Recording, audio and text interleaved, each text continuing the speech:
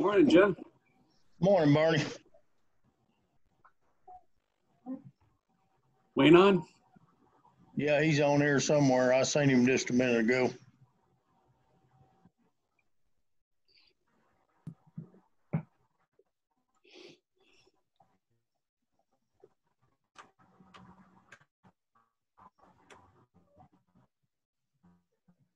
Oh.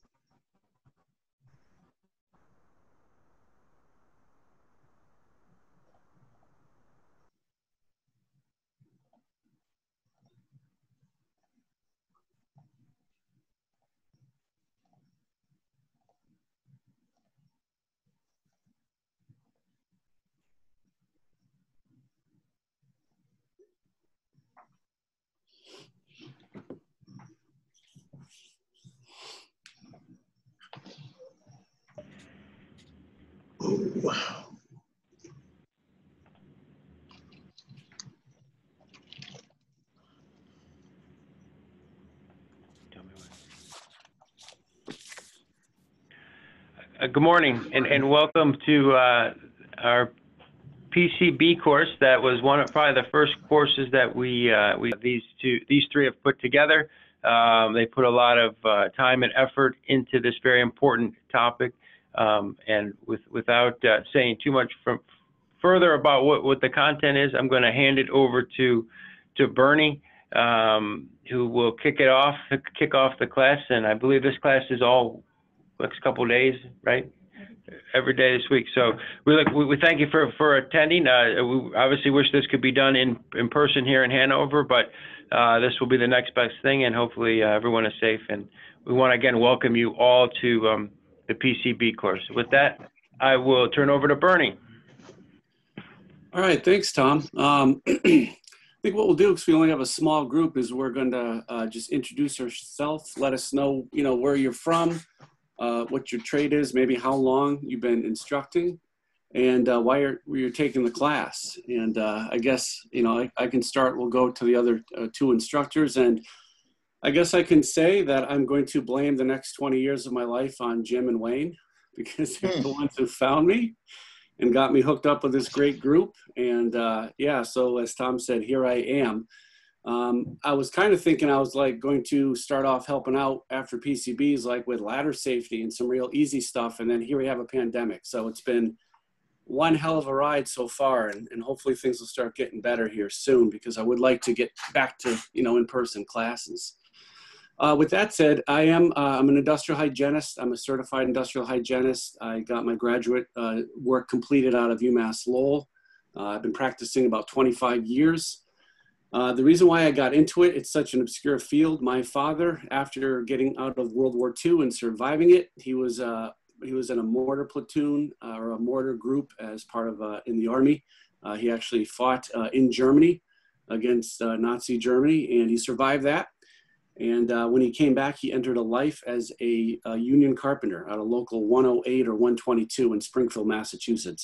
They've switched it around since he's moved on. So I grew up with hearing stories, around the dinner table about, what it was like, being a construction worker, being a union member, having, injuries on the jobs. There was a couple of jobs that my father worked on where there were fatalities. So I decided to dedicate a life of science to protecting folks at work and be able to come home with hopefully all of your fingers and toes and a healthy set of lungs and some, money in the wallet. So that's why I do this. It's very important to me, and I hope that I can make the work environment better for, every worker and for my kids and all of our kids when they get to working age. So with that said, Wayne or Jim, you want to come in next? Yeah, this is Wayne. Can you hear me? Hey, Wayne, you look younger. Huh. That's what retirement does. But I got started in this project here because we lost a big job in Massachusetts. It was called the Chelsea Creek job. And they awarded all the abrasive blasting and the removing of the coating to the laborers because they tested for PCBs. And this job now is going into its fourth year. and they're still on site doing it. So I did this for selfish motives to secure work for our brothers and sisters so they could keep going. So I don't know if that helps you or not. Jim? Yeah, I'm in Little Rock, Arkansas, District Council 80. Me and Wayne's been working on this going on 4 years.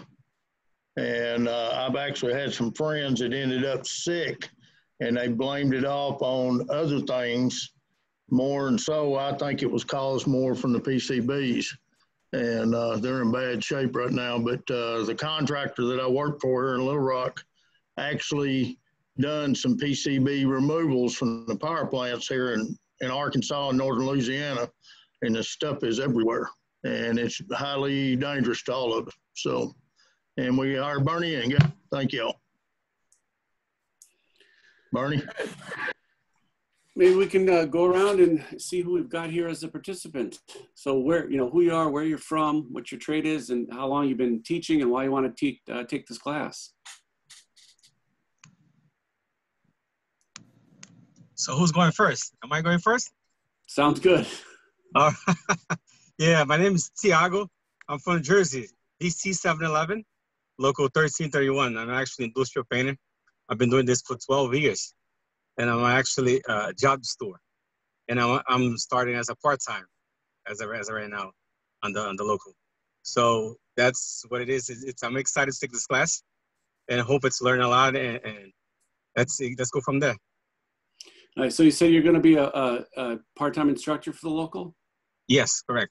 Nice. Yeah, I got to tell you, you can make a lot of difference in people's lives being a trainer. It's a really good route to go if you like it. Really good stuff. Yes. Thank you. That's great. All right, who's next? Who wants to go next?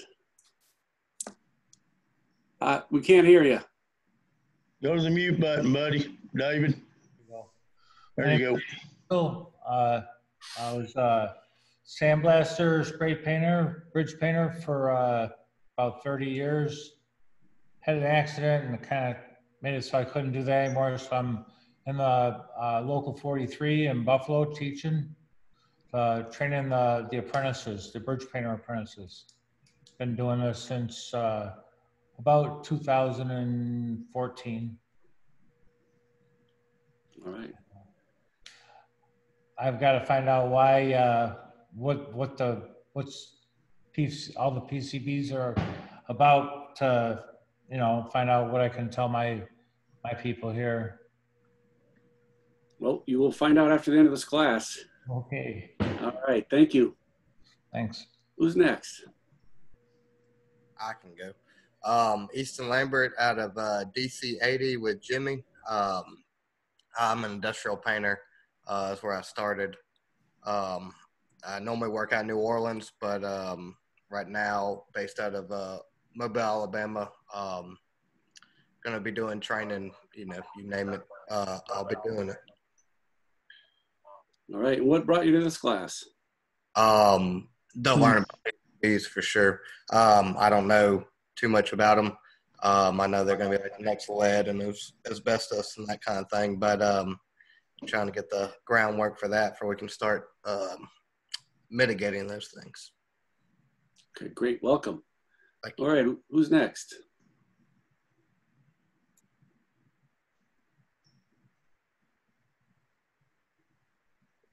Not everybody jump in at once. We know you're out there because we know how many participants are online. Almost as good as a class.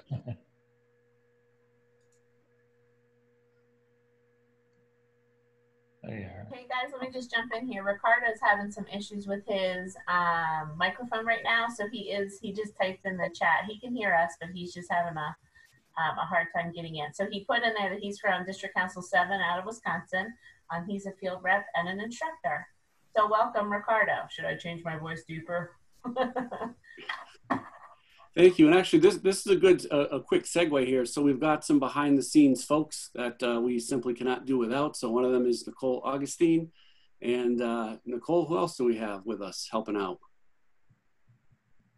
I think we're all here today. We've got Monisha Quarry. So she is the main behind the control. I I guess, auditor facilitator today. I think Alice is with us as well as Donna. So we're all kind of here to lend technical support to everybody. Great. They're going to make sure the ship don't crash. That's right. All right, who's next? Who we got? Russo. I thought I just heard Russo. Hear me? Yes, my name is Russo. I'm from local 1010 Orlando, Florida. I've been painting 34 years. I've been an instructor for 11 years, and I teach a lot of health and safety. So this has kind of fallen into my wheelhouse a little bit. All right, thank you. Welcome. Who's next? Hi, my name is Andrew Egger. I'm with District Council 51. I'm an instructor for about 8 years and since 2012, and I've been in the paint trade since 1982. All right, welcome. Who we got left? I think we got a few more people that haven't chimed in yet.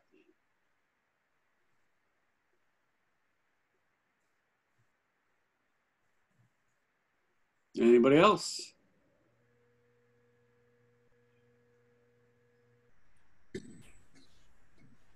Is that it? Do we hit everybody?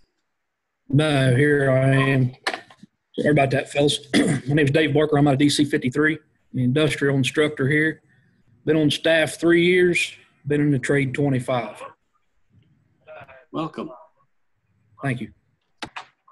All right, with that said, I'm going to share my screen.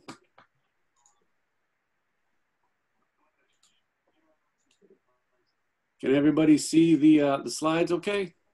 Molecules or whatever they are. All right, so we're going to go through the course. Just a little bit of a background. So yeah, it's taken us, about a year and a half maybe to get here. You know, we presented a little bit of this at a conference out in Vegas in December. And then we were going to, as someone said, you know, teach this face-to-face, do a train the trainer, and also a worker course together. And then COVID hit. So this is the first class in the series. It's designed as an 8-hour face-to-face awareness level course. It's a very good introduction because, you know, the IUPAT members should know about this stuff because chances are they've worked around it, even if they don't know it. And it's also a good chance that the employers might not know it. And we're going to get into why that is here in a minute. And then the next step, and Wayne and Jim can talk a little bit more about that on Thursday, is we did develop a worker course, which is a worker abatement course, and it's 32 hours. And it's similar to, you know, lead and asbestos, and it's designed to basically be able to remove this stuff safely, both for you as a worker, for the public around you, and also for the environment.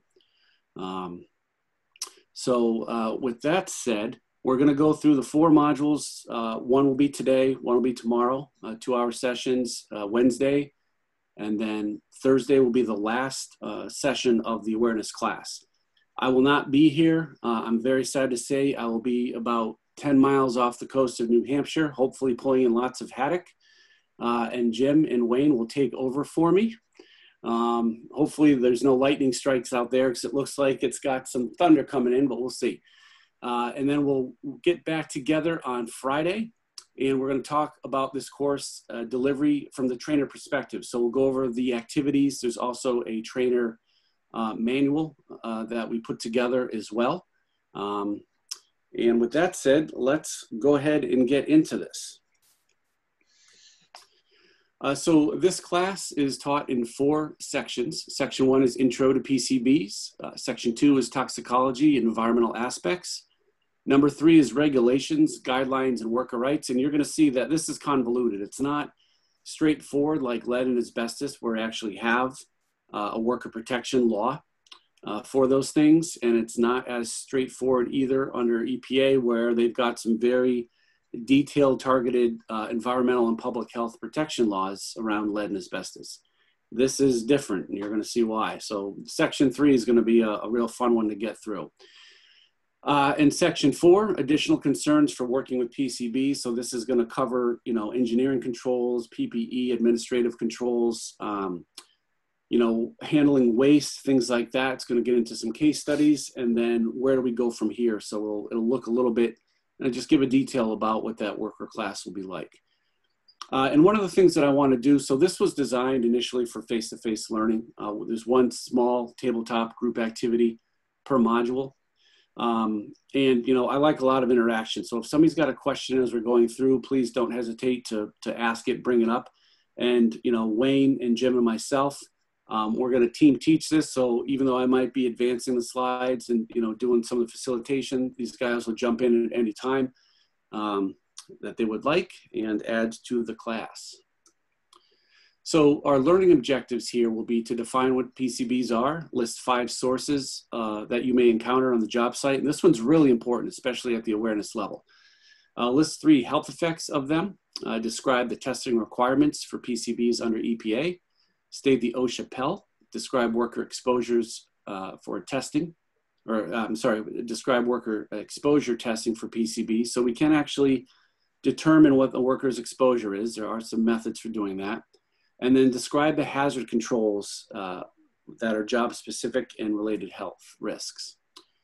So this is an awareness level. It doesn't replace duty specific or standard required training, such as, you know, respiratory protection, PPE, things like that. The employer still has to make sure that these things are covered. If you're going to work around it and be exposed to it, you know, at any level, you need additional training, and that would be something like the worker course. This is not meant for a worker to be able to abate something. So we want to be very clear, you know, if an employer finds out that, you know, a member have this training, we don't want them to think that they can start to abate this stuff, take caulking, you know, out of places and scrape down PCB laden paint and get rid of it, that kind of thing. So one of the things is it's designed to ask a lot of questions. So as we go through, I will ask questions, and somebody, you know, if you want to add what the answer is, just pipe on up. So why should you take this class? Why do you think a class on PCBs is important? I don't know where it's at. Yep, you got to know where it's at. Anybody else?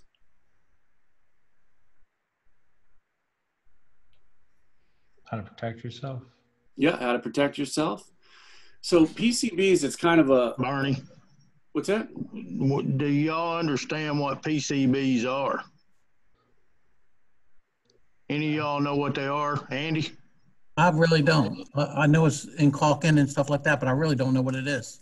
I thought it was in oil for those Yep. transformers and in wire. It's in paints. It's in tile. It's in ceiling tile. It's in plastic cups. Your canned fish, canned meats. It's everywhere. Yep, yep. Yep, that's a good question, Jim. And we're gonna, you know, dedicate a bunch of this module to looking at where this stuff is. And why PCBs are unique, I mean, Jim kind of gave it away there a bit. They're everywhere. So it's not just a worker hazard. This is something that gets out into the environment. And if it does, it stays around for a while. It can contaminate it, pollute our food sources. And so it can affect our neighbors, our kids, our families. So it's not the same as you having a worker specific personal hazard of climbing up a ladder on the job. This is something where if it's not handled correctly, it can affect you, your health, but it can also affect the public health. So the EPA estimates that cleaning up PCBs everywhere in the U.S., you know, all the 50 states, anywhere between 150 and $200 billion. This stuff is loaded everywhere. Public buildings, private buildings, utility centers, you know, dams, power plants, you name it. So there's a lot of work out there. You might have heard something, a statement like, well, you know, your grandkids can still learn about asbestos because it's still going to be around and in buildings. The same thing is true for PCBs. There's a lot of it out there, and there's a lot of work out there. The U.S. is a little lagging. on the forefront of trying to get this stuff out of the public and out of the environment. There is a effort around the world to try to eliminate all PCBs by, I think it's either the end of 2028 or 2038, but to completely get rid of all of them. And the U.S. has not officially signed up on board as with one of the developed countries of doing that, but it will happen sooner than later, and there's going to be a lot of work removing this stuff. But in the meantime, if you're working around it, you want to be aware of it so that you're not exposed to it. So PCBs is short for polychlorinated biphenyls. So it's fun to use the acronym instead of saying that 3 times fast. If you want to try that with your kids or grandkids, go at it. It's a tough one. So poly means many. Chlorinated means it's got chlorine in it, and biphenyls means they're 2 phenyl rings. So I'll look at that. So here we've got chlorine, we've got biphenyls, and so this is a phenyl ring. This is called a benzene ring, and this is a chemical structure if I were to draw it out, all the atoms that are in that structure. This is the same structure. You've probably used many chemicals with this structure throughout your careers. Toluene, xylene, let's see, methylene chloride, gasoline, benzene.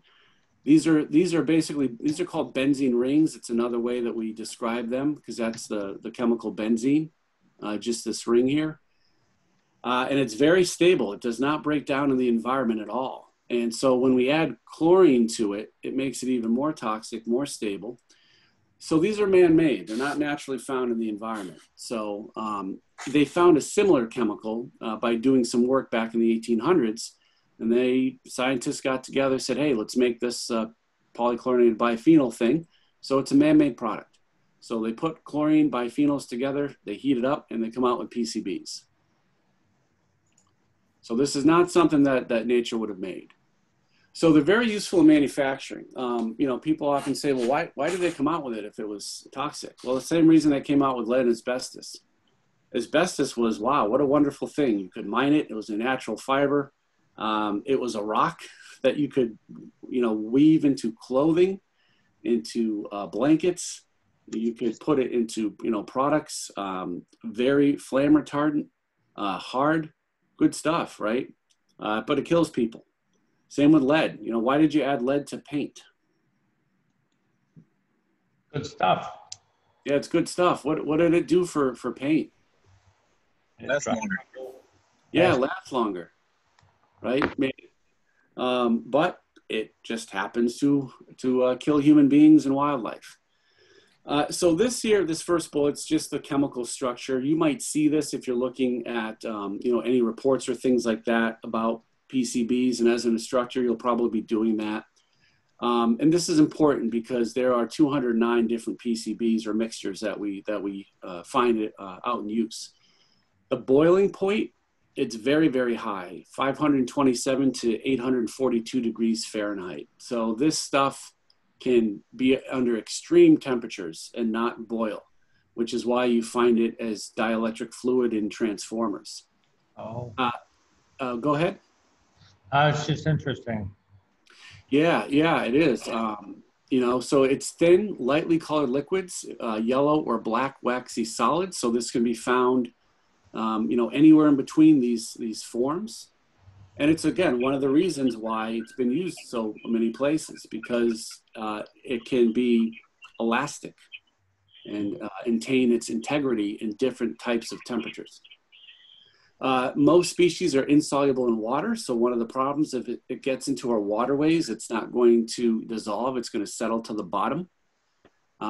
Solubility decreases with increasing chlorination. So the more chlorine atoms that these PCBs have in them, the less likely it's going to dissolve in water. They've got no known taste, smell, and they range in consistency with how they appear.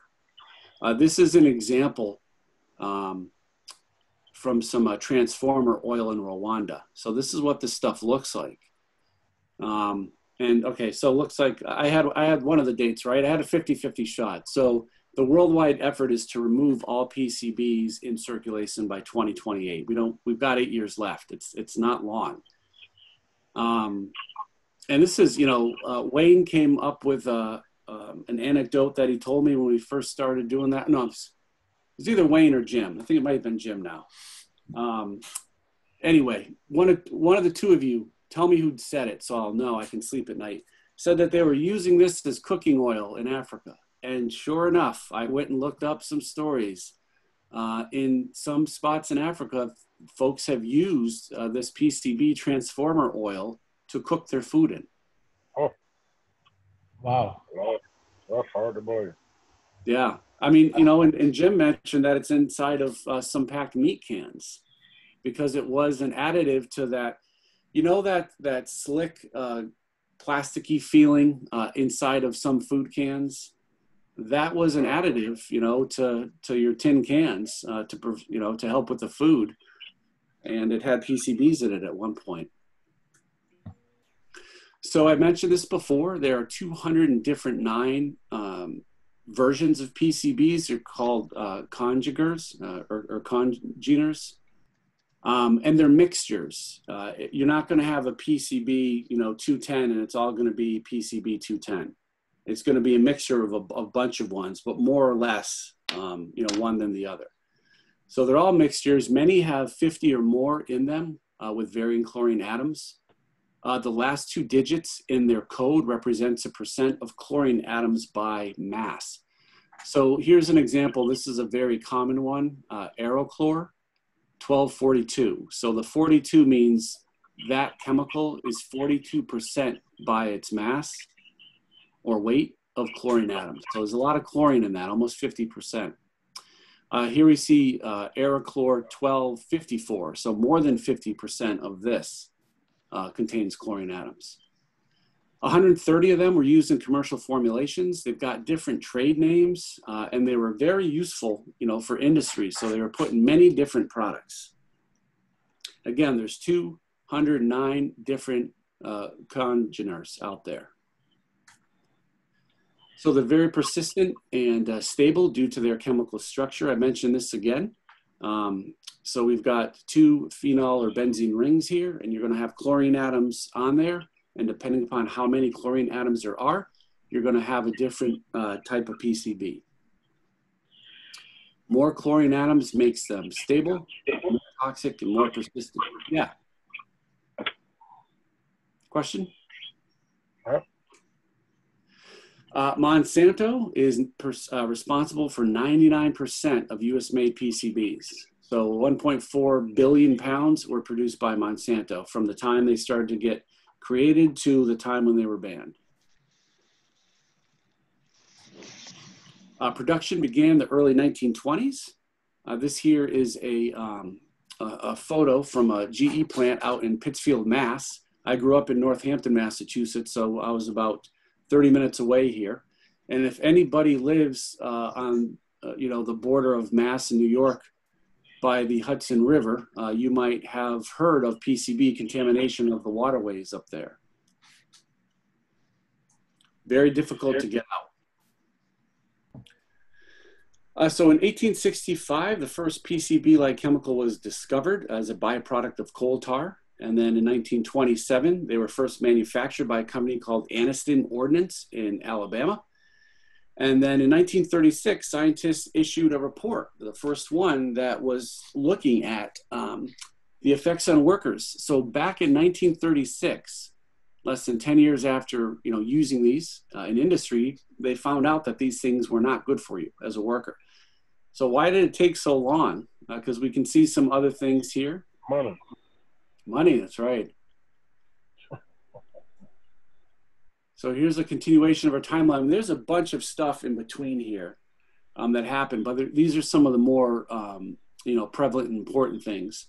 But we can see that they were finally banned in 1979. So 1927 to 1979, that's a long time, right? And for those of you who might have taken any lead courses in asbestos or have taught those classes, it's the same thing, right? These things were developed and used in industry, and it took 50 plus years for them to come out and finally admit that these things hurt workers, the public, and the environment. In fact, now we're still having lawsuits to John Mansville for asbestos, right? So, I mean, it takes a long time. And unfortunately, what you see, and I like to say this is part of unionism. The first reason that unions were created in the late 1800s were not for better pay and vacations. It was because workers were literally dying on the job, you know, by the dozens and hundreds. So people got together and said, we can't have our job killing us and maiming us. So unions were created to protect workers. That was one of their first goals. And unfortunately, a lot of workers are still used as guinea pigs, right? And this is a good example with PCBs. Was somebody asking a question? Yeah, were other countries like quicker to ban it than we were? Like, yeah. Sadly, yes. Not sadly for them, but for Americans, yeah. Sadly, yes. Yep. Good question. Let me ask you something. There's Rick Lambert. Yep. Where are they shipping all this? Are they disposing it or disintegrating it? Or how do they get rid of it completely? Oh, that's a good question. That gets to our last section. So I don't want to take any thunder away from it, but that's fine. Just to save it, then I'm just wondering. Well, just to keep might be in the beginning. Yep, just to keep your interest. It's very, very difficult to get rid of, and there are not many places in the country that you can send it to as waste. Let me guess. There's one of them in Alabama where you can get rid of it. New Jersey. That wouldn't surprise me. I can't remember off the top of my head. But Bernie, Anderson, Alabama. I think during our research, Bernie, I think we only found out that there's only 2 or 3 landfills or disposal places left in the country right now. Yeah, total. Yeah, we have a list of them in module 4, but there's not many spots. Yep. Yep. Unfortunately, I mean, with a lot of these companies, their disposal before they were banned used to be in the backyard. Or in the waterways, which we can't get to all the waterways to get it all out. Yeah. Does it biodegrade? No. No. Oh, it's like how do you get checked? How do you get checked for the PCBs? Good question. So there are a couple of tests that you can do, and as far as being a human, they're kind of invasive. So you have to get, you know, an invasive test to find out what your PCB body burden is. And we're going to get into that in module 2. But they test food for it, including eggs. And so we're going to see in module 3, there's a scattering of regulations. They're not well put together, but these things are so toxic and dangerous, and also political, unfortunately. That's why we don't have a solid regulation. A bunch of different agencies has a small piece of regulation, like the Food and Drug Administration. So they regulate this in food, such as eggs and fish. I don't know if anybody likes to fish. Well, hell, I told you I'm going fishing. I'm hopefully going to bring back my limit of haddock on Thursday. But I've got to be careful because the bigger fish you get, the more PCBs are in it. Just like mercury and like with lead, it's terrible. So if anybody likes to fish, we have to be careful. And tomorrow we're going to get into how to find out where you probably shouldn't eat the fish from, which is unfortunate. Very good questions. Very good questions. And again, I just want to plug Wayne and Jim's overarching goal, which they didn't say. Maybe they're bashful, I don't know. But their overarching goal is they want to really get a PCB encompassing worker standard in OSHA, just like we have for lead and asbestos. And as soon as I heard them say that back when I first met them, I'm like, these are the folks to work with, man. These people are all right. So I'm up for that. So I know that, you know, when we first presented this down at campus headquarters at the IFTI, you know, Anton, Tom, I think his name was Bob Porto, they were all up for that too. So what a great thing if the IUPAT can lead the charge of getting an actual worker protection law on the books, right? This would be great. And it would be a first step in protecting not just workers, but the environment and our families and public as well. So let's keep going. So the U.S. production of this stuff occurred in 1927 until the ban in 1979. And I mentioned it was an Anniston Ordnance Company. The bulk of it, though, was produced from Monsanto. So they were sold in the U.S. under many different trade names. You know, you can look these up, but Aryl Chlor was the most prevalent one that was sold, that trade name, that conjugar. So based on mounting evidence, you know, to PCBs that they're toxic to humans, to wildlife, the environment, manufacture and importation of them was banned in the US in 1979 by the EPA. There are probable human carcinogens on top of that, and they are listed as in the top 10% of most toxic chemicals by the EPA. The problem is, as you could imagine, they might have been banned in 1979, but do you think all of a sudden they were taken off the shelves? Every, you know, contractor, employer who had these things as part of their inventory just decided to go find them and get rid of them? Used them up. Yeah, probably not. They probably used them. And if you weren't well connected with, you know, industry standards and what was going on, you know, you could be a smaller shop or something and you would never know that this stuff, you know, came out, and you would probably keep using it.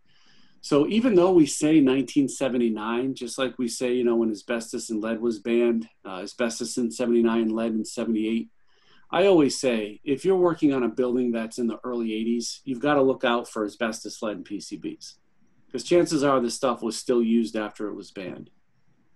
So don't use those dates as hard cutoffs. They were found in many building materials that IUPAT members could encounter. This is a photo, a historic photo from the IUPAT that I got from your International Union website.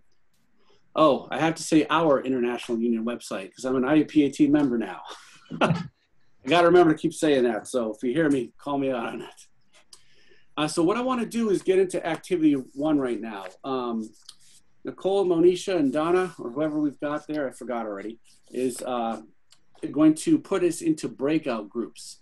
So we've got activity 1 here, and this activity is titled Sharing Your Thoughts on Health, Safety, in PCBs. We've talked about a little about this already. Some we haven't, so you're going to have to work in groups and try to come up with some reasonable answers. I have on here 30 minutes. I think what they'll do is give us 15 minutes in the breakout room, and then we'll have about 5 or 10 minutes to give a group report back. How does that sound? Okay. Very good. Nicole, Monisha, anybody there? Yep. Oh, I'm here. all right. We're good. All right. Send us on our way. So, And I'll probably hang back in the main room and let everybody work on their own. so we're gonna be on standby. Yep, they're going to send you into breakout rooms. Now, I can't remember. Do I have to stop sharing my screen, or does it happen automatically? Sorry, Bernie, I was on mute. Okay. So you want it set for 15 minutes, correct? Yes. Okay. Do I gotta sign back in? No, No, you're fine. after the Ray. 15 minutes is up, it will automatically bring you back to the main screen. Okay. And feel free to use your computers or, you know, phones or whatever to look up some of the information if you'd like. Okay. Yeah, that's what I'm on my phone right now. So. But work in All right, groups guys. to come up with the answers. Okay. Okay. I'm getting ready to send you guys in. 10-4.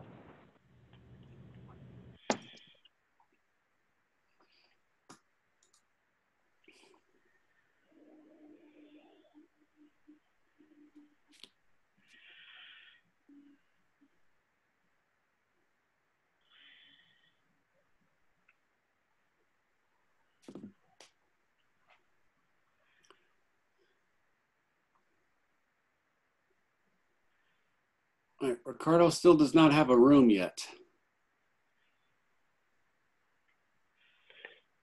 Oh, I don't even know what I'm looking for. Breakout room 2. Yeah, you should see something that says join the breakout room. Oh, hit that. Just hit join. Yep. 10-4. Thanks. You're welcome. I'm in my truck, so I'm trying to navigate my way through it. I heard y'all talking earlier, but I couldn't I finally got the voice to work.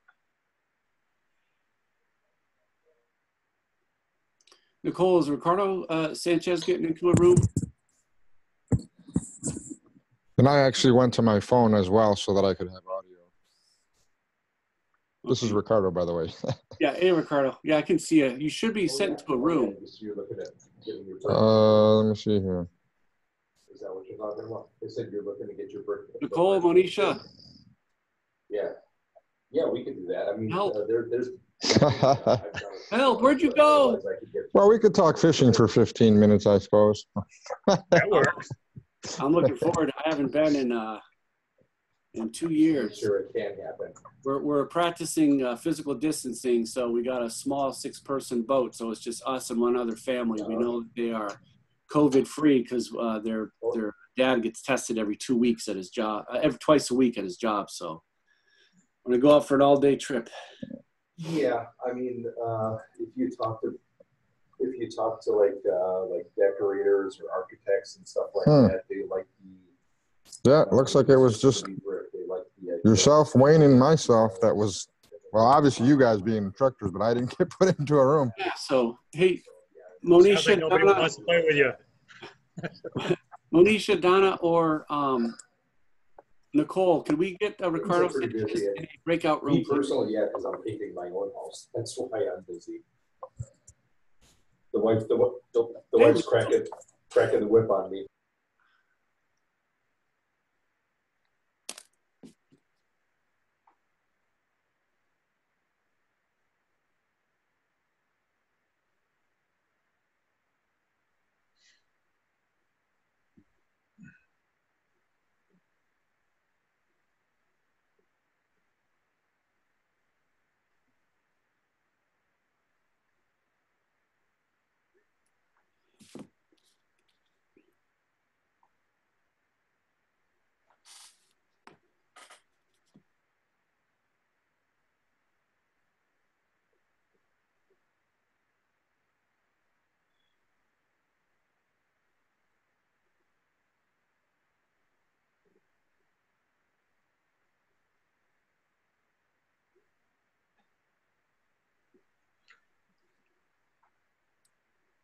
So it looks like they finally got Ricardo in a room. Oh, good. Hey, Nicole, you folks there? Hey, Bernie, this is Donna. I'm here. We just texting each other what to do. Because right now only Monisha can do the breakout, so we were calling her. Okay. I thought y'all abandoned me. You're like, PCBs, the hell with this. We're out of here. No, it's a lot of people talking and texting each other. Yeah, so he should be good now. So Monisha finally added him. Just so you know, without knowing you folks there behind supporting us, I'm going to freak out. So don't worry, we're here. I have not learned Zoom yet. I'm actually going to run down and grab coffee quick. So I heard the coffee maker beep, which means my wife and I are going to fight for the last cup. Okay. Hopefully I'm going to win. I'll be right back. If not, okay. If you don't come right back, we know you lost. All right.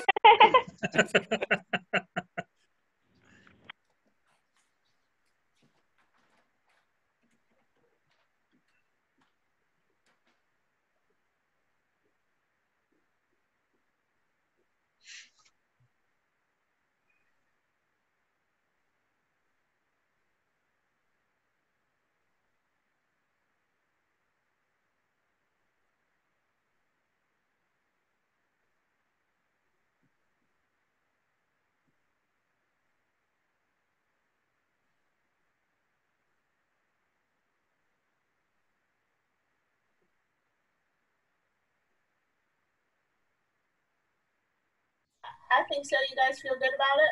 Yeah, I mean, what it is chlorine, biophenol, and heat. That's what creates it. So that's kind of what it is. And then it was manufactured in 1927 by the Anniston Ordnance Company in Alabama. Yep. And then, all right, so let's go to number 2. List at least 3 materials that could likely contain PCBs. Okay. 3 materials. Plastic. You said it was in canned foods, right?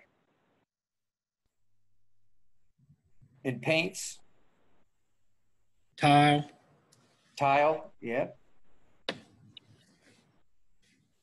Paints, canned goods. What are those transformer things, guys? What's that called? A transformer? Yeah, he mentioned that. What the hell was that? Yeah, he said it was transformer. It's what they use for oil in the transformers. Oil and transformers, okay.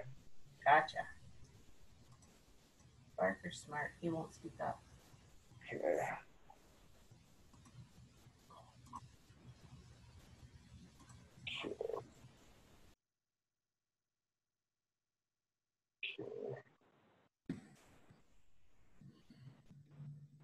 All right, you feel good with the 3 materials that could likely contain them? Yeah, I think we're good with that.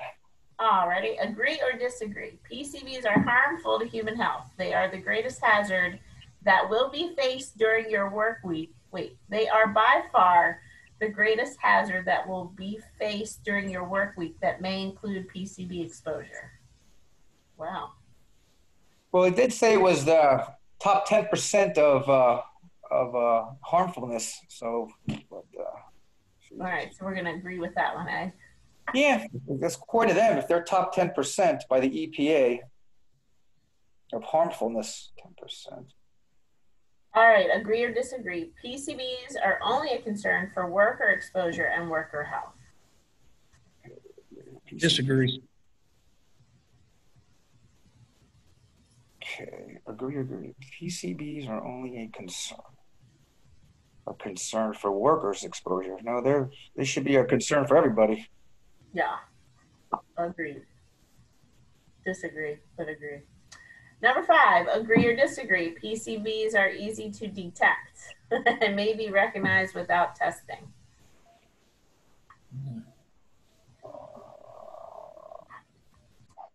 I don't know. I don't think so because he said it was an invasive test to find out sometimes. Yeah, you're right. PCBs are, no, I don't think it's easy. Yeah, you're right. It was a, yeah, you're right. Disagree.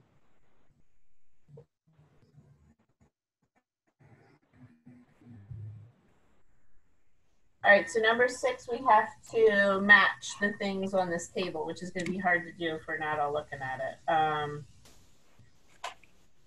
Let's see. So we match this with this. So I guess we say, oh my gosh, this is tough, guys. I guess we'll look at A. 1979. What was 79? 79 is when it was banned by the EPA. Does it say that anywhere? C. Yep, letter C. Oh, it's right in front of me. I can't see that. 79 C. Okay. Monsanto. That would be J. Made 99% of. And that was J. Yes, made 99% of U.S. PCBs. I think I agree with that. So, yeah. Chlorine atoms.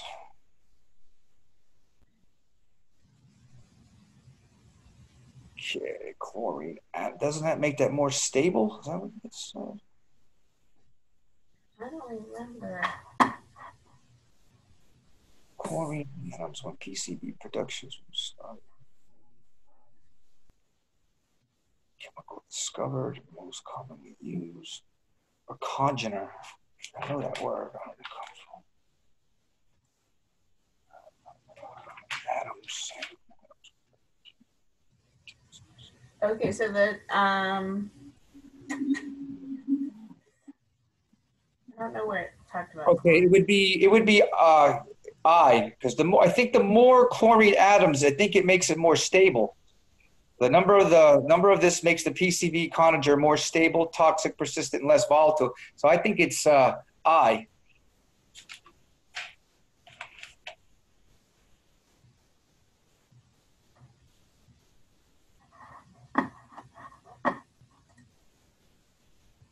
Yes.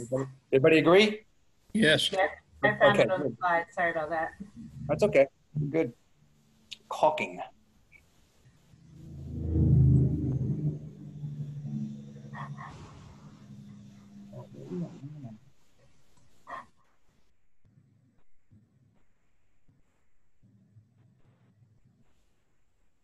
Rockler. What the hell's not a rockler? Okay. Caulking. I think I'm going to go with H. That's my educated guess. What do you guys think? Significant PCP exposure risk. H, okay.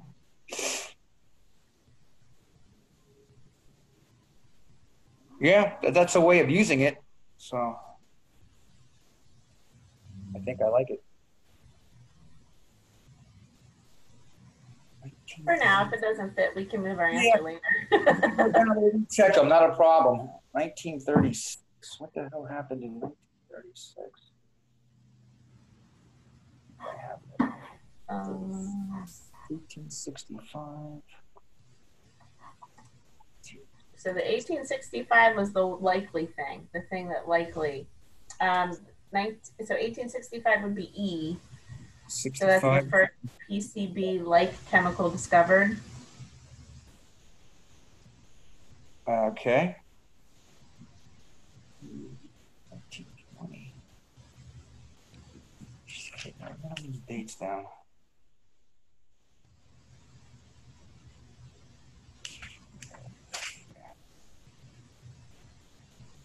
And then, I don't know, 1936. Neither do I. I don't know that.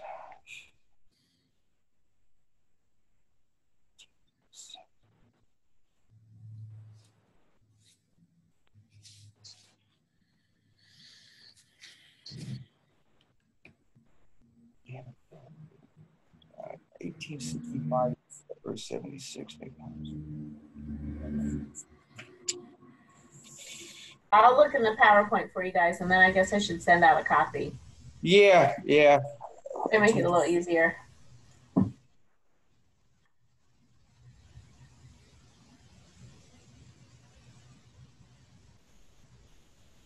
Okay, 1936 is C. No, just kidding. Science is G. G. Scientists issued a report attributing workers' disease symptoms in 1936. Okay, that was G. Yep. I think the oracular one, second from the last, is that F? I think that would be the most used PCB congener. No. I think it works, but I don't really know.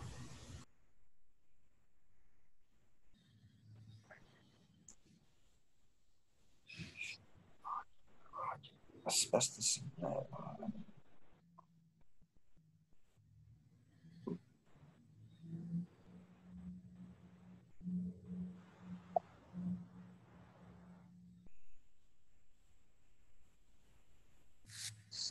What am I missing here? I don't have none for A. 209 different chemical.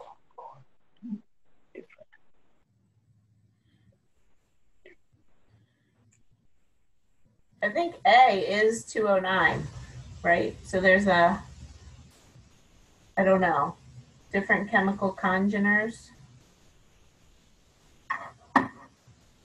Yeah. I don't know.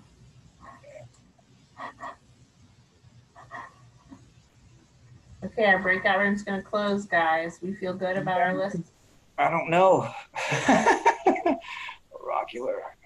I think oracular is I. I'm just going to swing it. I think the asbestos and lead would be D. Yeah. Which one? Asbestos and lead is D? Yes. Okay. Asbestos and lead.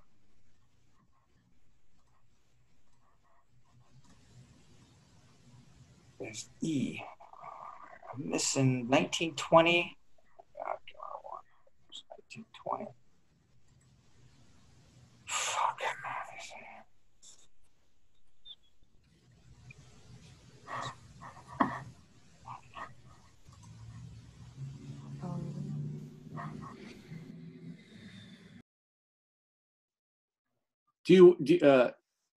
Is it Tiago? Yes, correct. Yes. Do you work just in New Jersey, or do you work in New York City at all, or? Yeah. I did it. Like I worked 6 years in New York City. Yes. Oh, That's why most of the bridge painter is in New York City. okay. That's Yeah. what I do. Okay. I mean, we'll get into this in the class, but like New York City was one of the main communities that sort of plowed ahead to try to do something about PCBs. And then we'll see Massachusetts, the state senator Markley, created a really robust document on PCBs and how it affects our kids and our communities.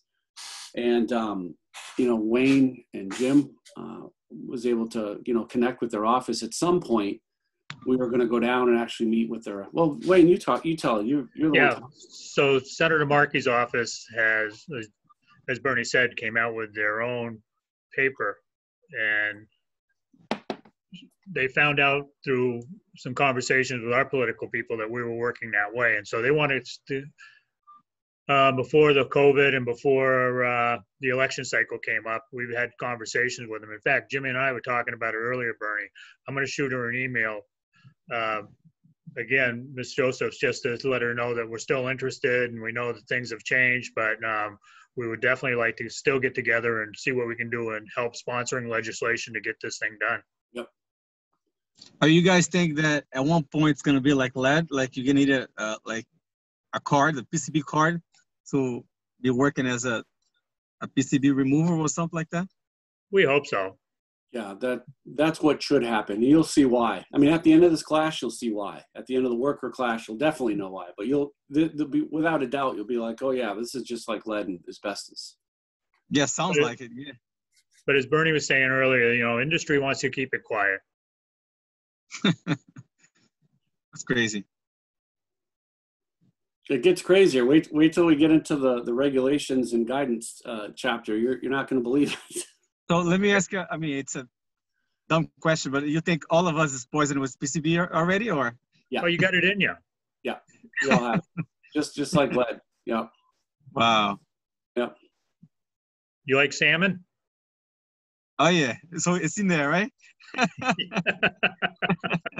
Yeah, the more fatty, oily fish, the ones which are better for us, they're actually in that more. Like so, mackerel, salmon. Wow. It's oily. Anchovies? No. No, not really. The nice thing about anchovies and sardines are they're so small. There's not a lot of bioaccumulation in them. But eating a nice. Yeah, but you eat a lot of them. Yeah.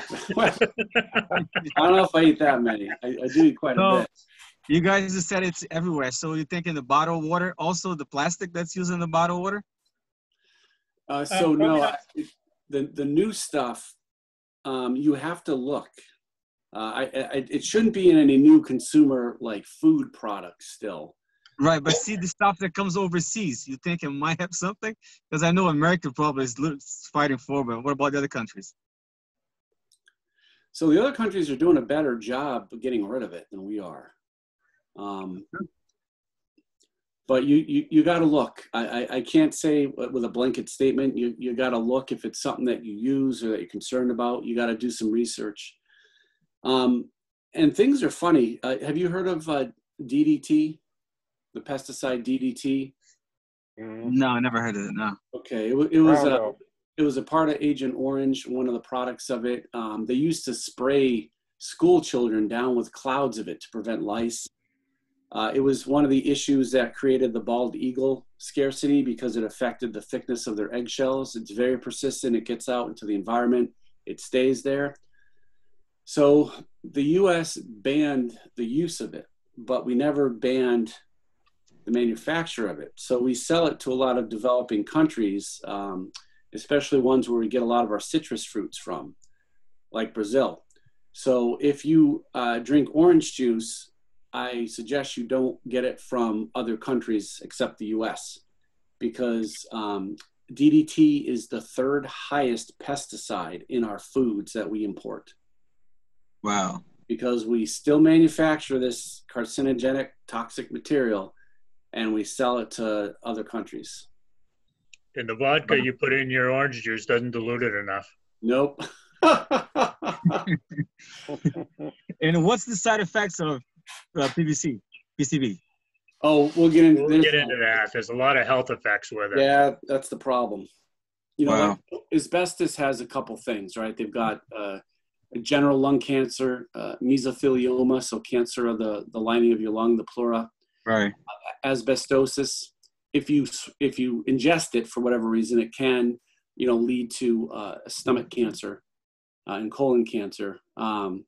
Rarely though, but so there's got a few health effects for asbestos, but like PCBs, there's a long list you're going to see. I mean, we're going to slide after slide of health effects of this stuff. Wow. And the sad part about it, Tiago, in my estimation, it mimics a lot of other illnesses. And so they don't actually pinpoint it to the PCBs because it's not being required to be tested for. Wow. Just give you an idea. I'm Rick Lambert. I know you can't see me. I don't know how to work this damn thing. Anyway, I sandblasted like Jimmy. You would have think I'd have lung silicosis, but I got asbestosis. So it can be blasting all. What I'm getting at, you would think I would have that silicosis instead of the asbestosis from blasting pipes and other material. I did a lot of caulking in my days with glazing compounds, stuff like that. No telling where I got it. Yep. Yeah, you know, and Rick, so that's my point. And Rick, I'm an old-time blaster too, and I used to love the silica grip. It was the best as far as ripping and tearing anything apart.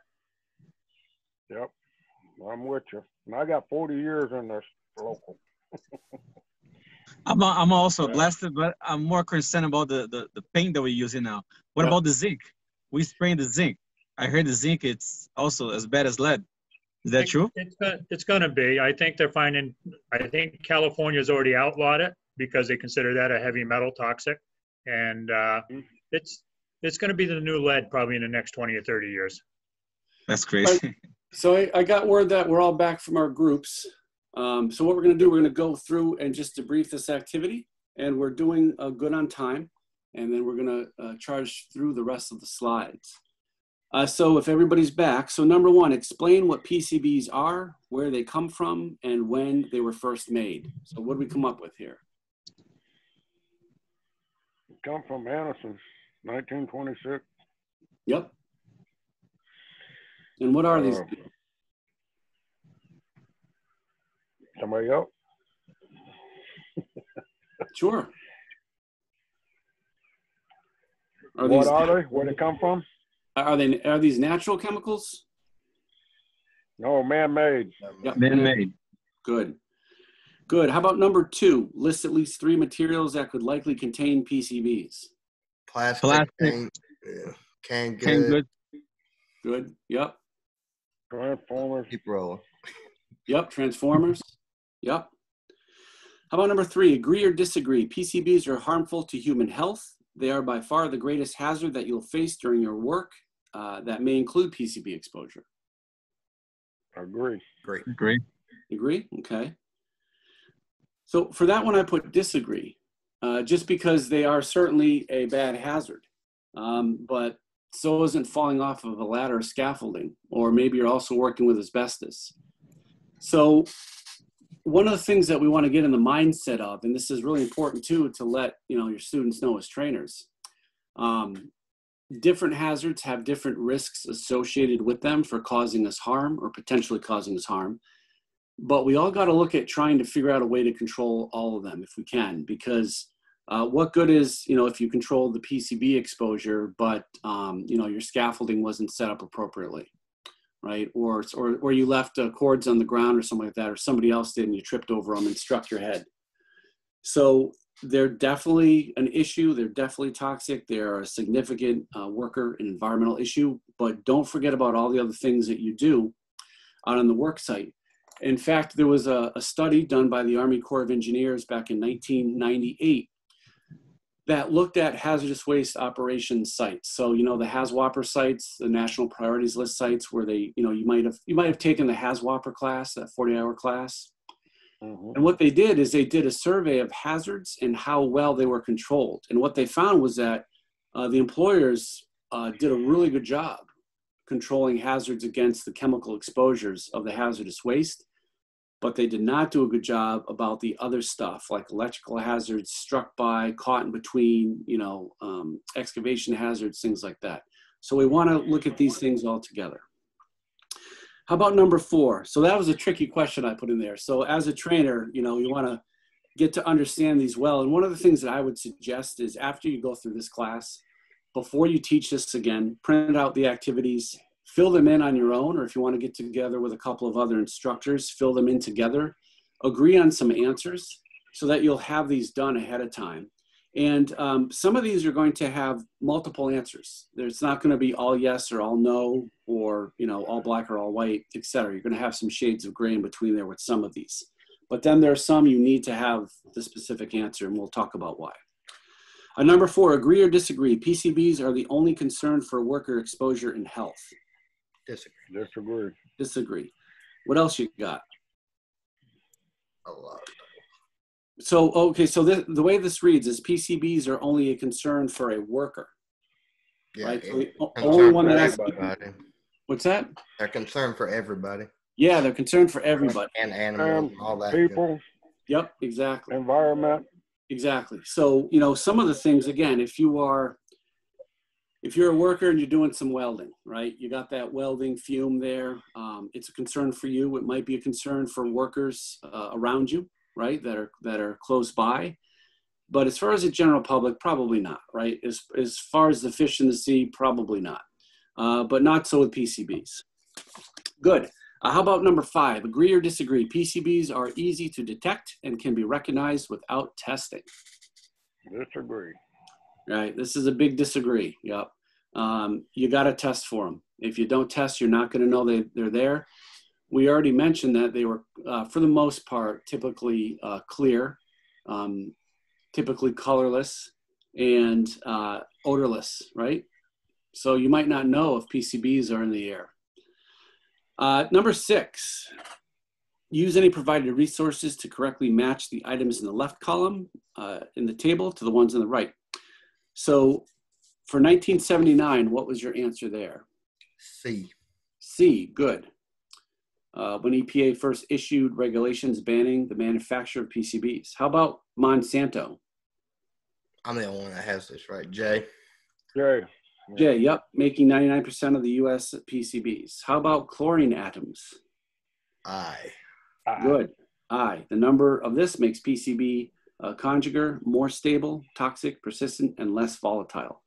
And less volatile means that it's going to be less likely to vaporize in its solid or liquid form and get up into air, which is one of the reasons they were so useful in coatings and other things.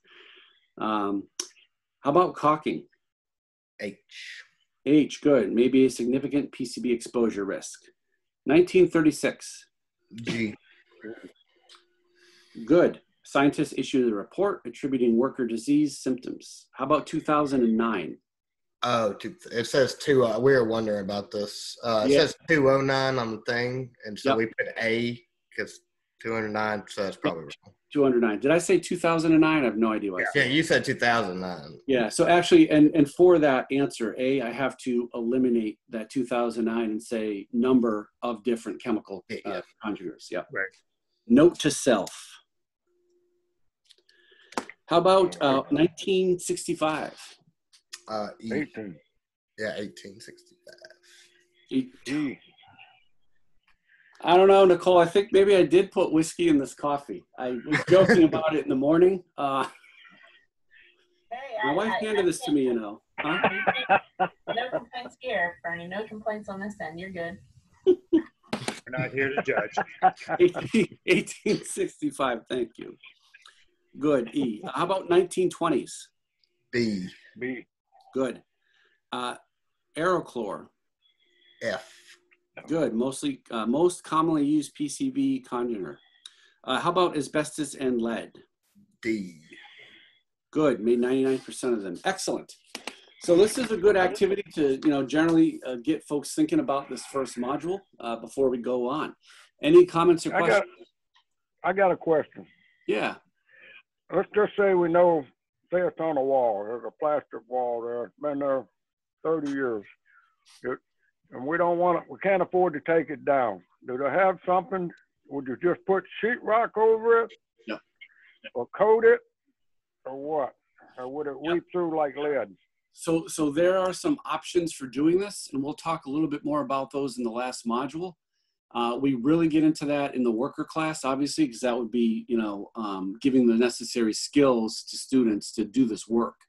But yes, there are some ways that you can handle it, depending upon, how good a shape that plaster is in too, right?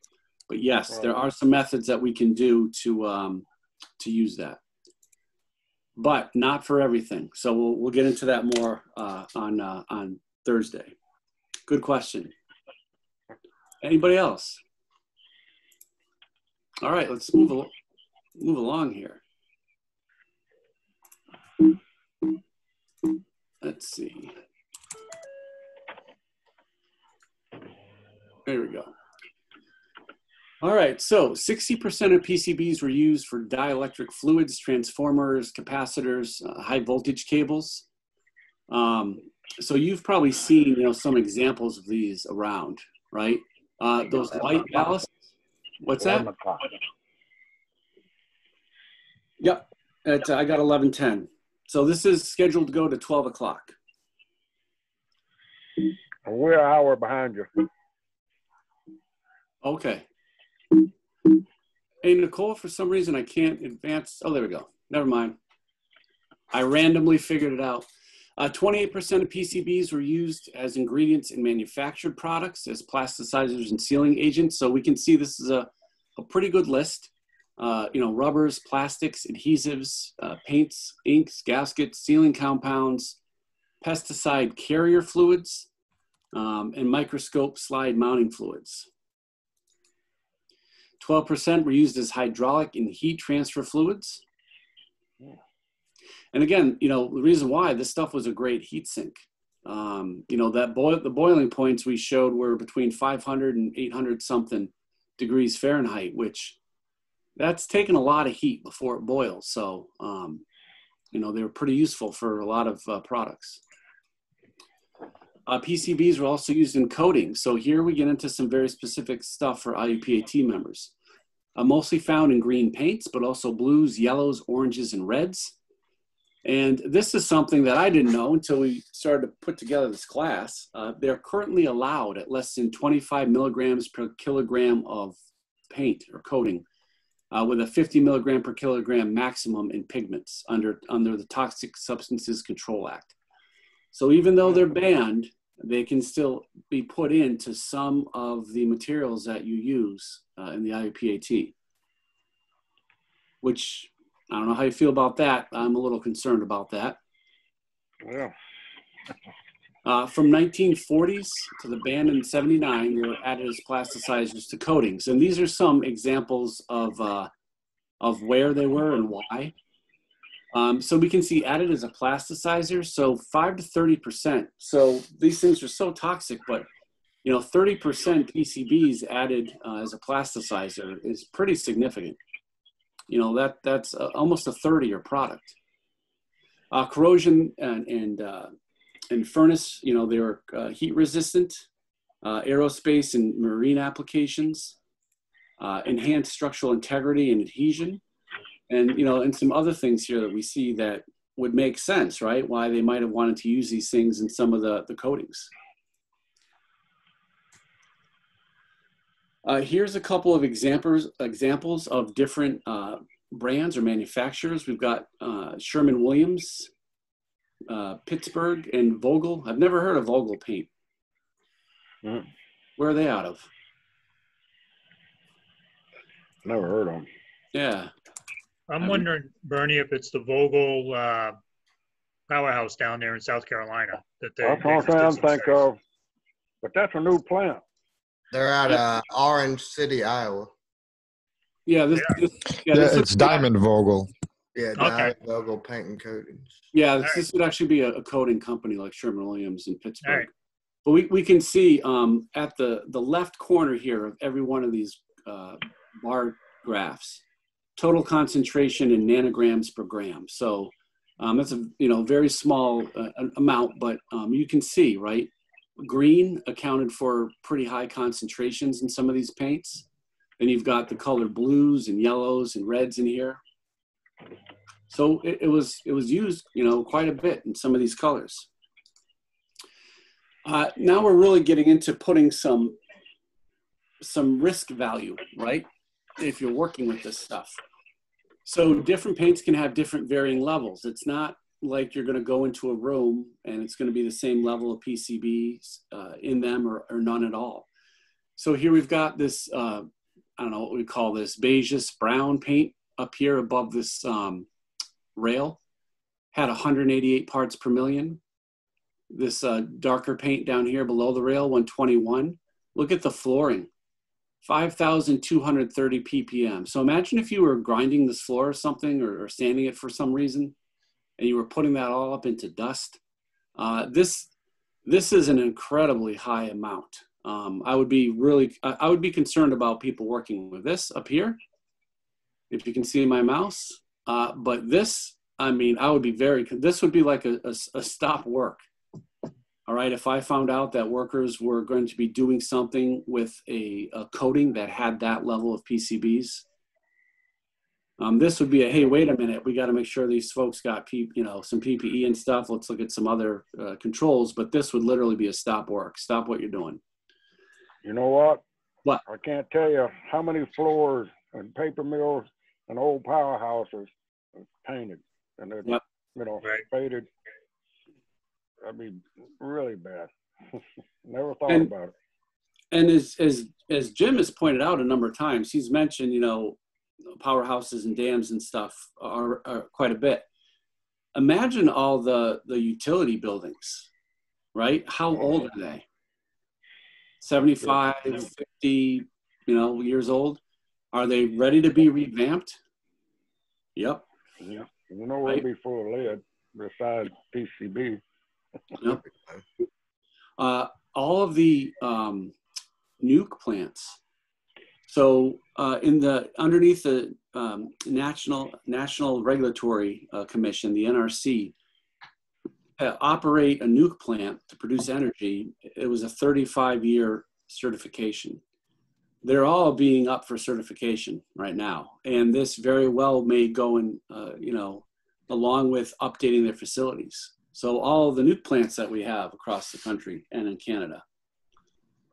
They are demoing a lot of fossil fuel plants. Yeah. Dams are getting to their latter part of their 100-year cycle in the powerhouses, and even on the structures going across and the retainer gates and even the locks.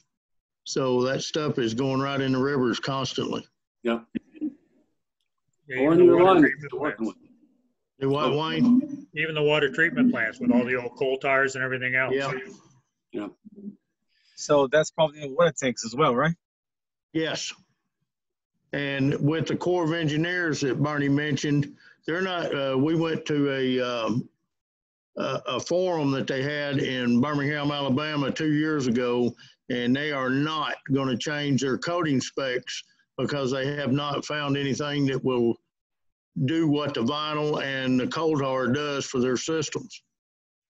And so I don't know what's going to happen. This is going to have to become law before it'll be changed. Don't you agree, Barney? Yep. Sorry about that.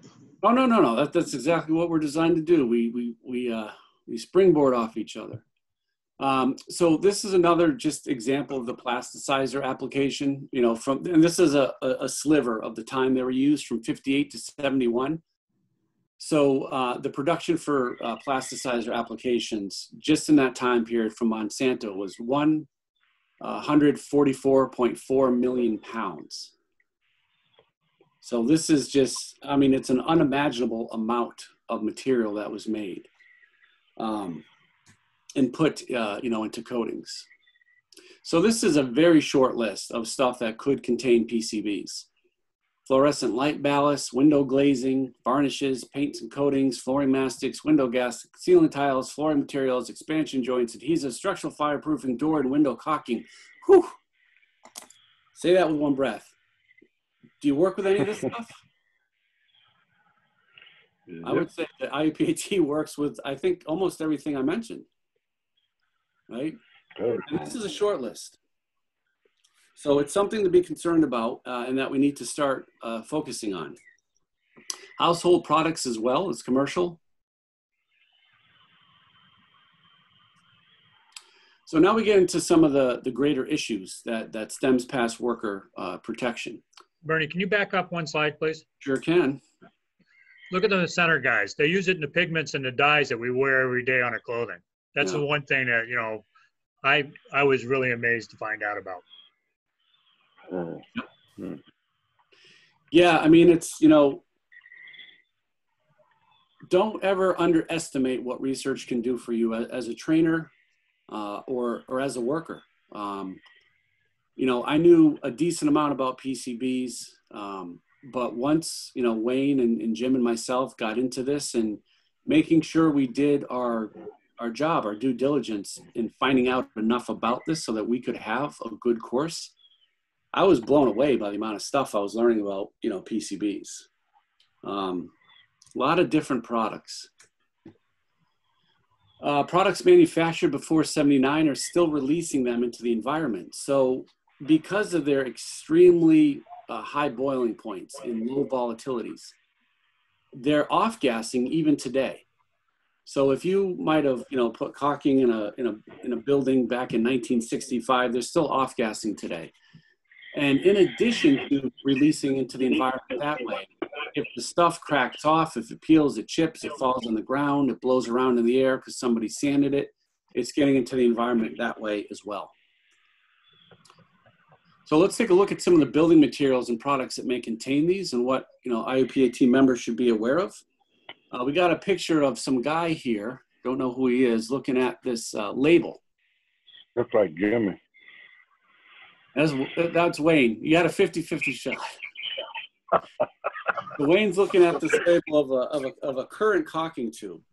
The only way you're going to find out if something contains it is if you go to, where would you find out if something you're using has PCBs in it, a new product? MS. Material safety sheet. Yeah, material safety data sheet. And now we just call those safety data sheets, right? So under the hazard of communication standard, as a worker, you've got to write, right? Your employer is supposed to be telling you, hey, Wayne, by the way, this caulking you're using has some PCBs in it. And, you know, here's a safety data sheet. Let's go through it together, see if you got any questions, see what you need to do to protect yourself. That's what should happen. Does it happen often on the job site like that? Yeah, my finger. Rubbing it in. Yep. That's what should happen, right? So the only way you're going to know is to make sure, you know, as you're teaching this class, because it's awareness level, but it's got a big impact. Make sure the students know for new products, they should be checking their safety data sheets, not just for PCBs, but for anything that might harm them. PCB containing material may be in or on buildings that you're working on. You know, this is just a couple examples at a public school in New York. They may be used in any building material installed before the early 1980s. So again, they were banned in '79, but like we discussed, if they were still on somebody's shelf, they probably were not going to take it and turn it into their local, you know, toxic waste collection facility back in 1979, which I don't even think they had back then, right? They would probably use it up or sit on a shelf. This is a real telling example. We showed you the example of the coatings with the different concentrations. Look at this for differences in the products here in the school. So glazing, 1700 ppm, caulk between metal, lintel, and wood soffit, 1.4 to 45 ppm. You know, it's still bad, but not 1700. Caulk between metal lintel and metal roof frame. So even though it's a similar structure, 8 to 48 ppm. Caulking around windows, 16,000 to 40,000 ppm. What a difference there. So one, your employer doesn't have to test for this whatsoever under the law, and we'll get into that on Wednesday. But if they did test for it, what if they only tested a little bit of caulking? this example here shows you they could come up with maybe 5 ppm, and they might be like, well, see, Jim, that's not so bad, right? And Jim might be like, yeah, I guess not so bad. I'll just use the respirator then. But literally down the wall, you could be up to 40,000 ppm. What a big difference. And I would certainly implement different controls there for the worker protection, not to mention public protection. So this is something to be, cognizant of. Don't Very forget also to on bring that same slide though, is this stuff was so good for being a plasticizer and having elasticity that if it's not falling out, yeah, it still looks like it's good caulking, but it's still laden with PCBs. Yep. Yep. Don't forget to bring in the kids thing too, Bernie. Yeah. Yep. Because our grade school kids, high school kids, and even college, it's there. Yep. Because most of these buildings were built prior to 1900. Yep. And the end of the 50s. Yep. Yep. No, we got some more of that coming up. All right, Wayne and Jim, you twisted my arm, damn you. Damn, you twisted my arm. So one of the issues is school districts actually do not want you to test for this stuff. Do you know why? Of course not. Costs money. As long That's as probably how they come down to schools. Right. As long as they don't know it's there, they don't have to remove it. Once they find out it's there, there's actually a piece of the EPA law that says you now have to remove it. So out of sight, out of mind. Bernie, it's like COVID. The more you test, the more you find. Right. My wife gave me another adage about that. It was in relation to COVID. I guess it's one of these memes. She gave the phrase, for those of you who think out of sight, out of mind means you're safe, just consider the spider that crawled across you when you were sleeping. And I hate spiders. Out of sight, out of mind for a spider? No, thank you. I will tear my room apart to find it and kill it. So here, out of sight, out of mind with PCBs, as long as the school district doesn't test for it, they do not have to get rid of it. So they do not want it to be tested for. So imagine the kind of issue that would be created if the public generally knew about this, right? And right now, this is not something generally known in the public. It's available for anybody to find out if you want to go dig around on the EPA website. So caulking may be a significant PCB exposure risk. So that last slide, it said up to 10,000 ppm, which if you're going to get that on your hands, your fingers, you generate any kind of fugitive emission in the air, that's going to be a significant issue.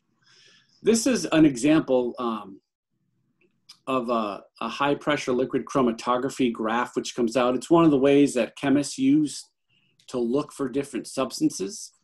And what they did is they ran an example that had some PCBs in it with some standards like corn oil, some phthalate, and some other things. And they found that PCBs came out on this test at a certain time. So that way they can compare it to other things that they know about, and they're able to determine that that was PCBs. And this was caulking. What year was that survey done now? Which one? The slide from before? The one you're showing now. Yeah, when? A couple years ago, a year ago, 20 years ago? This is recent. And this is just one example of 1,000 that I can show you about what these test results look like. Yeah. Wow. Hmm. And currently, there's no requirement for testing caulking by law. So if you're going to be working, it's different than if you're going to drill a hole through a wall, right? There's an asbestos standard, both under EPA and OSHA, that say for worker protection and public protection, you have to determine that there's no asbestos there before you can just drill through that wall, right?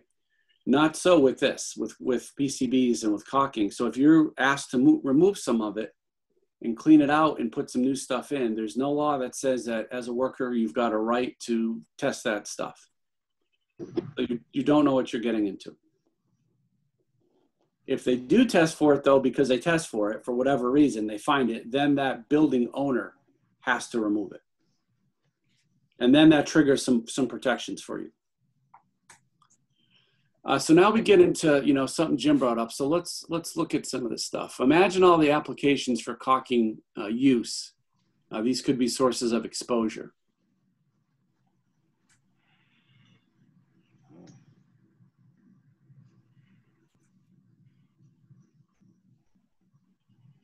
So here's an example of school, French Hill School. This caulking here was shown to have PCBs. And here's, kids are drawing chalk outlines around this stuff. The PCB containing material can also be in the soil through contamination. So if it does chip, it does get removed, whatever, falls off, gets into the soil. Or maybe it's a leaking, electrical system. That's, and it gets into concrete that way or falls into the soil. So when it deteriorates, it can contaminate the ground and create an additional exposure and pollutant pathway.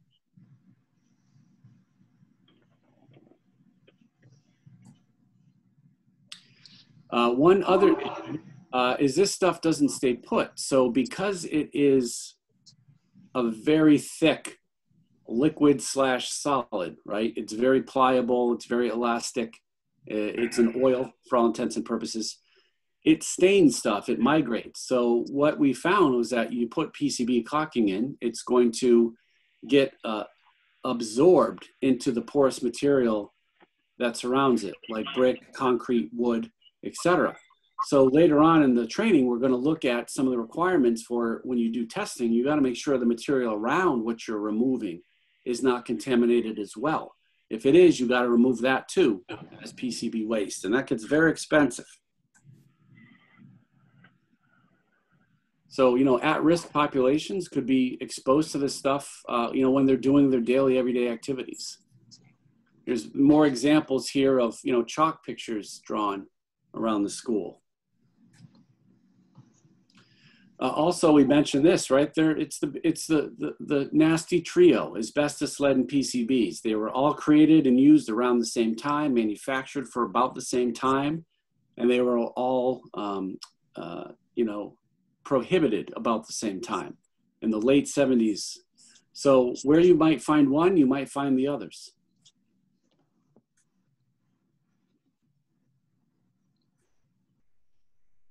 These are just some additional examples.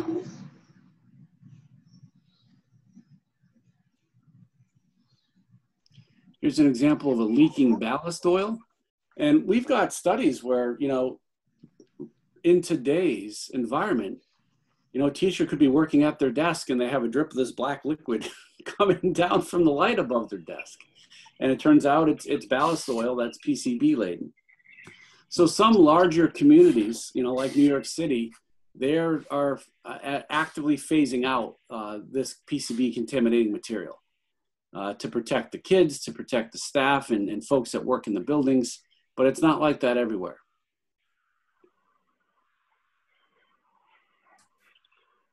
All right, that's the end of module number 1. It's 11:33, so that took us about an hour and a half. If we were teaching this face-to-face, it would take us longer. What I would like to do, if I was face-to-face, let's say if I had 25 students, I would break up, they would be in groups of 5. I would give the activity to everybody, give them enough time to use different resources to look up answers, discuss within their groups the questions a little greater depth, and then I would have each group do a report back. So typically when I do a small group activity, it can last anywhere between 15 minutes to 45 minutes. You don't want to shorten the time for the small group activities because we know through research that adults learn great from other adults, and from all of our shared experiences during our work, we learn a lot. Now, I could imagine the kind of group discussions that you could have between IUPAT members who worked with all the stuff that we just showed for their whole careers. And imagine the great learning that would take place if you've got somebody who's been an IUPAT member in the field for 3 or 5 years, and that they're taking this class with somebody who's worked for 25 or 30 years. Imagine that great learning that would transpire. You can't get that from a book. We can only get that from, face-to-face interactive education with adults. So with that said, Jim or Wayne, do you guys want to add anything to what we covered today? Prep for anything for tomorrow, or are you all set? Well, I think the one thing to remember on this one is just the dates. It was banned in 79. but any buildings prior to and shortly after still could be having this. And all of our members are working in buildings and structures that were built in that time frame. Yep. Yeah. What do you think about coming up with like a little pocket book with information in it, you know? Yeah. Something like that we can hand out besides, you know what I'm talking about, a little card. Yep. With stuff on it like that. That'd be great information that they could keep. Absolutely. We could hand that out with this awareness class. And now that I've learned that the folks there at the IFTI staff are absolute wizards at creating cool looking documents, we could absolutely do that.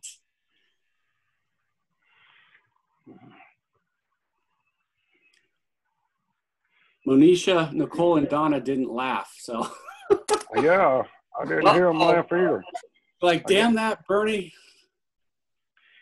Don't let anybody know we're good at this. Guys, Nicole just brought this up. There is a online PowerPoint. It's on the LMS system, and it is FTI 1145 PCBs. And you can actually go in and pull this PowerPoint off, and you can look at it and see what you think about it. And then we can turn around and administrate it to our members. Yep. Get everybody more educated with it. What's the name of it? It's on the LMS. It's FTI 1145 PCB. Thank you, Nicole. PCB. Okay. And we'll get through like some of the logistical kind of technical stuff, you guys. So don't feel bad if you're having trouble logging in, if you're on the phone. If you need help with getting your Zoom ready, just let us know, because we do want to see your face. It just makes the class go a little bit better with that interaction. And this is the first brand new class that we're doing, via this distance learning on this platform. So all that technical stuff, don't sweat it right now. We'll work through it for the rest of the week. And if you have any questions or concerns, don't hesitate to reach out to any of us here at the FTI. But that's what I have to offer, so thank you.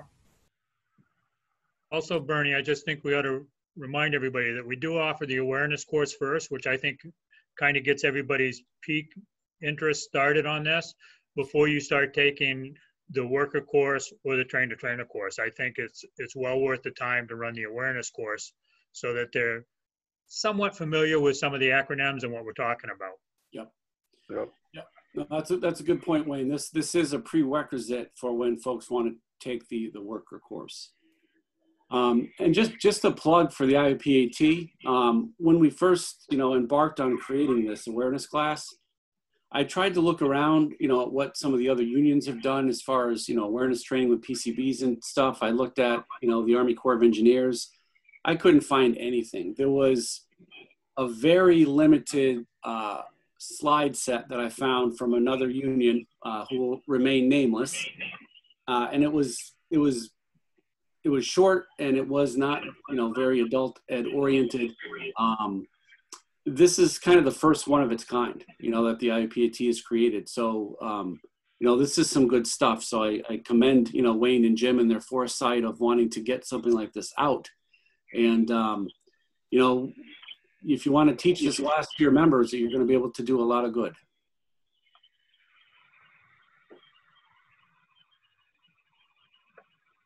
All right, I think that's all I've got for today. Anybody have any comments or questions? Or if not, I think we can sign off, and we'll see everybody tomorrow at 10 a.m. for toxicology and environmental aspects. That'll work. That works. Appreciate it. Sound good? Sounds good. Yes, sir. All right, everybody. Thank you. Thank you. Thank See you all tomorrow. Yes, ma'am. Yep. Later, Bernie. Thank you. What about me, Jimmy? I'll talk to you later. That didn't sound good. Be good, Wayne. We'll All right, see talk you. to everybody tomorrow. Yep.